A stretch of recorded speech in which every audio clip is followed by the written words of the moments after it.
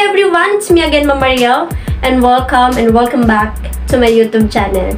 So kung bago ka pa lang dito sa aking channel, please wag mo muna kalimutang mag-subscribe, i-like tong video, and i-hit mo na din yung notification bell down below para naman palagi kang updated sa mga bago kong math tutorials na ina-upload dito sa YouTube. Ayan. So ngayon nga is panibagong video na naman tayo, panibagong aral na naman tayo tungkol sa matematika. And ito nga ay para sa grade 9 students. Ayan, first quarter. And ito ay lesson 1 ng grade 9. Ayan, so wag na nating patagalin pa to. Simulan na natin right after the intro.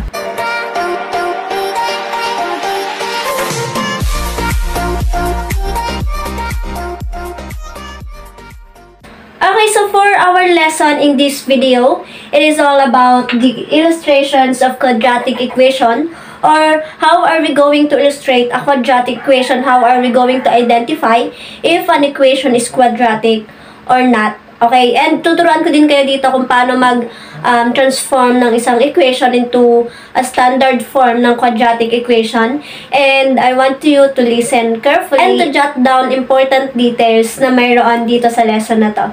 Okay, so we have here illustrations of quadratic equation. And when we say quadratic equation in one variable, it is a mathematical sentence with degree 2 and can be written in the following standard form. So, ito yung pinaka-standard form ng ating quadratic equation, okay?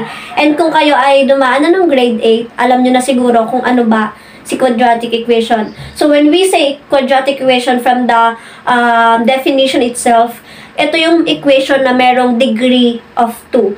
And saan natin makikita yung degree of 2? Makikita natin to sa exponent. Ayan. Exponent ng ating variable. Okay? So, we have here ax squared plus bx plus c is equal to 0. This is the standard form of a quadratic equation. Okay? Where a, b, and c are real numbers, totoong mga numbers, and palagi niyong tatandaan, A should not be equal to 0. Hindi pwedeng mag-0 si A. Okay? While, ito yan, itong A na to. Ayan. Yan. Hindi siya pwedeng maging 0. Kasi nga, dyan natin ma-identify kung ang isang equation is quadratic. Paano kung 0 to? Eh di wala na tayong square. So, hindi yon quadratic. Tama? So, palaging tatandaan na quadratic equation has a degree of 2. Okay? Okay, so kung si A ay hindi pwedeng maging 0, si B, ayan si B, tsaka si C, pwede silang maging 0. Pwedeng ito lang yung matira. It's still a quadratic equation. Okay? Sabi nga dito, if B is equal to 0, kapag daw yung B ay wala or 0, ang magiging form niya is ax squared plus c. Okay? Is equal to 0. Kapag naman daw si C, ang 0, ang magiging equation natin is ax squared plus bx is equal to 0. But then again, overall, ito talaga ang pinaka-standard form ng isang quadratic equation. Okay? In this quadratic equation, itong ax squared, siya yung tinatawag nating quadratic term. Okay? Siya yung quadratic term. Ayan. While itong bx natin dito, ayan, siya naman yung tinatawag nating linear term. And itong si C, ayan, of course, siya naman yung tinatawag nating constant term kasi wala siyang kasamang variable. Real numbers lang yan. Okay? While itong si A tsaka si B, meron siyang x and x. And itong si A is the coefficient of x squared, while itong si B is the coefficient of x. Okay? When we say coefficient, ito yung mga numbers na may kasamang variable. And ang kasama nga nila is yung x na variable. Okay? And when we say constant, magkaiba si coefficient term kaysa kay constant term.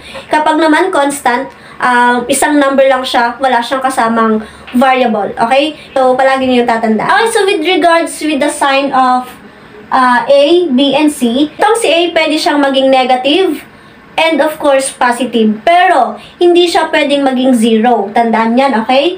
Etong si B, pwede naman siyang maging positive, pwede din siyang maging negative, and pwede naman din siyang maging 0.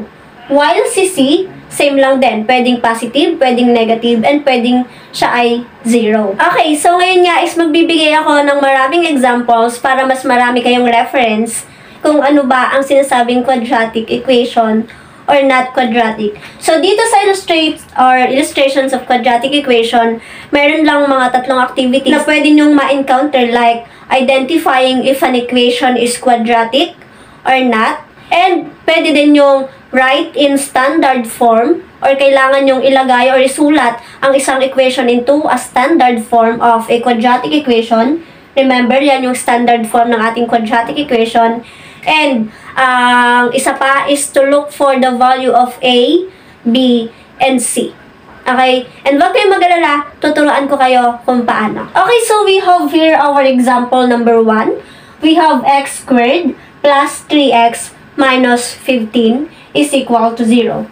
So first that are you going to do is to identify if this equation is a quadratic or not quadratic. Okay? Since, as you can see, paano mo siya ma-identify? Hanapin nyo kung ano ba yung pinaka-highest degree. When we say highest degree, dun kayo magbabase sa exponent. Pinakamalaking exponent na mayroon sa mga variables na ito, na nandito sa equation na to. Since nakikita nyo na si x ay meron siyang square, and square yung ating hinahanap para masabi natin ang isang equation ay quadratic, therefore, this equation is a quadratic equation. Okay? Bakit? Kasi po, meron tayong square dito. Hindi siya pwedeng maging cube, hindi din pwedeng maging raised to 4, raised to 5. Palagi lang raised to 2 ang ating quadratic equation. Okay? Now, tingnan kung nakalagay na ba siya sa standard form. Nandito na ba siya sa form na ax squared plus bx plus c is equal to 0. As you can see, we have x squared plus 3x minus 15 equal to 0.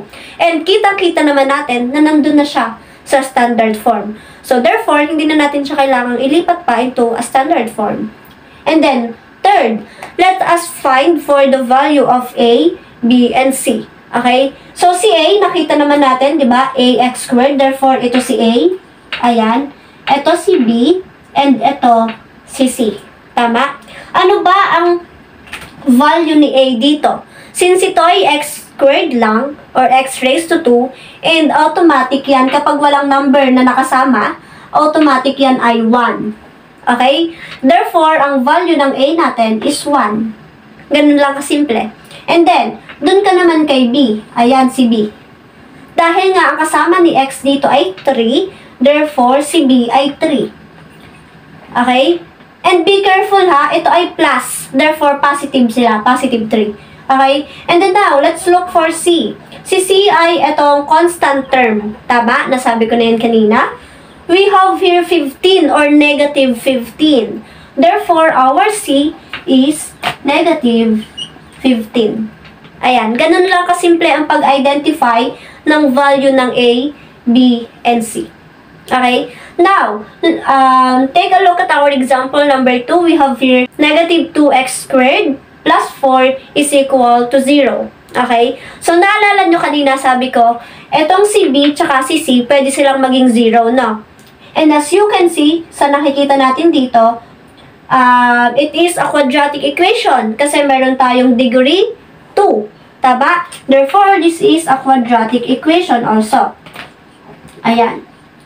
Okay. And, sabi ko nga kanina, si bx tsaka si c, pwede silang maging 0 or si b at si c lamang. Okay? And as you can see dito, ang nandito lang is the quadratic term, itong negative 2x squared, and si constant term. Tama? Wala tayong linear term dito. Therefore, since na-identify nyo na wala si bx dito, kasi constant term lang tong si 4 eh. Tapos ito, quadratic term. Therefore, si b, ang value ng b is 0. Okay? Palagi nyo yung tatandaan. And since itong a, ano ba ang kasamang value ni x raised to 2? We have negative 2. Tama? Therefore, si a is a negative 2. Again, be careful with the sign. Kung ano yung nakalagay dito na mga sign, yun yung ilalagay natin as their value.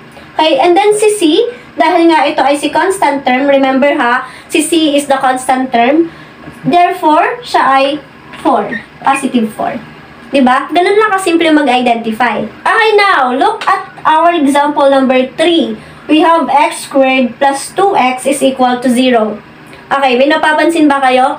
Dito naman is wala naman si constant term, di ba? Kasi lahat ng variable or lahat ng ito is may kasamang variable, si x squared tsaka si 2x. Now, identify if this is a quadratic equation or not.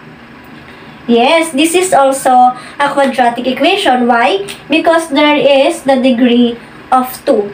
Okay? Therefore, this is a quadratic equation. Okay? And then now, look for A, B, and C. Since this is already in a form na pinakita ko kanina, no? Hindi lang sila actually naka-standard form kasi kulang. But then again, pinakita ko sa inyo kanina kung paano ba yung form kapag walang B or kapag walang C. Okay? And then, dahil nga dito sa nakikita nyo, si constant term ang nawawala, therefore, our C is equal to 0. Tama? And then, itong A natin, since ito ay x squared lang, 1 lang yan. Okay? And then, itong si B, dahil ito ay 2, ang kasama ni x, or ni x na may exponent na 1, that is our B. 2, ang ating B. Okay, ngayon, mas marami tayong examples, and after nito, meron pa din tayong mga examples. Okay, para marami kayong references kung paano nyo ba malalaman kung ang equation is a quadratic or not. Okay? So, take a look at our number 4. We have here 7x squared is equal to 49. Okay? So, ito, what are you going to do first in here is to transfer muna into a standard form. Okay? Dahil nga, hindi pa siya naka-equate to 0. And as you observe, ang ating quadratic equation is always equal to 0. Tama? So, therefore, gagawin natin tong equal to 0. How? Paano yan, ma'am? So, ganito lang yung gagawin nyo dyan, no? Itong constant term natin, di ba? Ito si constant kasi wala siyang kasamang variable. Ililipat lang natin siya to the other side. Or isasama natin siya kay 7x. As you can see, sama-sama naman talaga sila dito sa right side. Okay? Ito, dito sa right side. And then, kailangan mapalipat din natin si 49 kay right side. Okay? So, we have here 7x squared. What are we going to do? We are going to transpose 49. Si 49 dito ay positive. Ano yung sinabi ko before na kung nanonood kayo ng mga tutorials ko dito sa YouTube, alam nyo na naituro ko na to na kapag maglilipat kayo ng isang term to the other side of the equal, ayan, sa kabila ng equal sign, palagi kayong mag-change ng sign. Okay? So, kung dito siya ay positive, therefore, dito ay magiging negative siya, di ba? Magiging negative 49. Ayan. Equal. Kasi di ba nandito kanina yung equal, nandito sa side na to. Ngayon, nakapunta na siya doon. Kasi nga nilipat na natin si 49 dito sa kabila. Therefore, naging negative siya. And then, we're going to equate it to 0. So, hanapin natin yung A, B, and C. So, ang A natin dito, sino ba ang kasama ni x raised to 2? We have 7. Therefore, our A is 7. Si B, kasi wala naman tayo ditong linear term or yung variable x na raised to 1, di ba? Therefore, B is equal to 0. And C, of course, is negative 49. Okay? Ganun lang siya kasimple. So, now, take a look at our example number 5. We have here 5x raised to 2 is equal to 0. Okay. So, identify if this is a quadratic equation or not. Yes, of course, this is also a quadratic equation. Kasi as you can see, meron pa rin siyang degree of 2. Wala nga lang si bx tsaka si c. So, ano yung sabi ko kanina? B tsaka si c can be equal to 0. Okay? Kaya siya ay 5x squared, pwede pa din siyang maging, isa pa din siyang quadratic equation. Therefore, our A, B, and C is equal to A should be 5. Ayan, 5. B is 0, C is 0. As simple as that. Okay? Now, take a look at our number 6. Yan. We have here 3x plus 5 is equal to 0. Ayan. Now, identify if this is quadratic or not quadratic. Okay, very good. This is not a quadratic. Bakit hindi siya quadratic? Kasi nga, ang kanyang exponent or highest degree of exponent is 1. Diba? When we say quadratic, the highest degree is 2. Okay? So, this is not quadratic. Take a look at our number 7. We have here x cubed minus x raised to 2 minus 5. Okay, identify if it is quadratic or not. Very good. This is also a not quadratic. Bakit hindi siya quadratic? Remember, a quadratic equation has the highest degree of 2. Highest degree. Tingnan kung ano ang highest degree meron dito. And when we say highest degree, we are talking about the exponent. Okay? As you can see, ang highest degree dito ay 3. Diba? Pangalawa pa lang si 2. Okay? So, therefore, this is not also a quadratic.